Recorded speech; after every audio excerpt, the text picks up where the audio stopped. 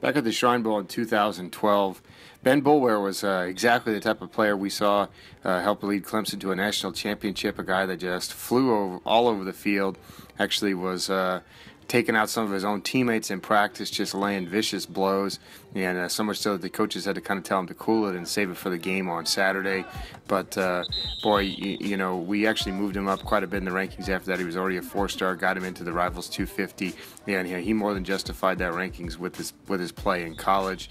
Exactly the kind of guy you want to lead your defense, and in addition to his ability to fly around and make a ton of plays, also has a great football acumen. We saw him diagnosing plays in a national championship, and those instincts are the kind of things you can't coach. And we were really impressed with him then. We've been impressed with his college career, and he's been a guy that's gone on and had a ton of success. And we'll see if it carries over to the NFL. But regardless, he's a legend at Clemson, a Shrine Bowl legend for sure, and a guy that was really fun to cover back in the day.